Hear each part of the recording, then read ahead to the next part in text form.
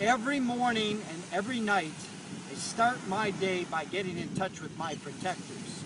Now, in Chinese medicine, in the Taoist tradition, there are different protectors. There's one on your left, one in front of you, one on your right, and one behind you. They have to do with that. Traditionally, there is a dragon. This is the Chinese dragon. On the right,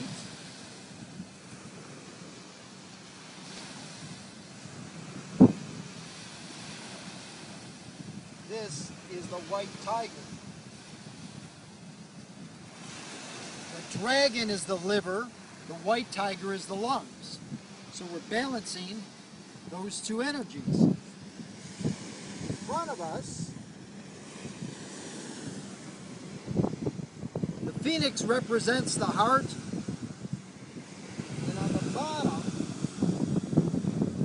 is the turtle.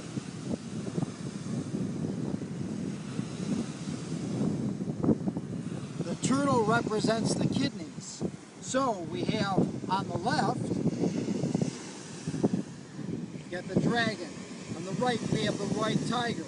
In front of us, we have the phoenix, and in back of us, we have the turtle. Balance your energies. You call on these different things, you send them out, and you allow this energy to move through. When I get up in the morning, I'm ready to go out.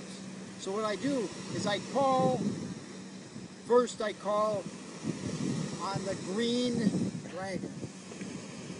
Then I call on the red phoenix. Then the white tiger. Then the green turtle. So I start getting these energies around me. I start pulling in the energies, and then if I want to send something out, let's say I want to gather something, I'll ask my phoenix to go out. So I use these as totems, just like the natives, just like the American Indians, just like the Chinese. You start to use this mythology inside. As you build those, I name the animals. Mine have different names, and they do different things, and they keep me healthy and keep you healthy too. It's Dr. Wu. Keep on practicing.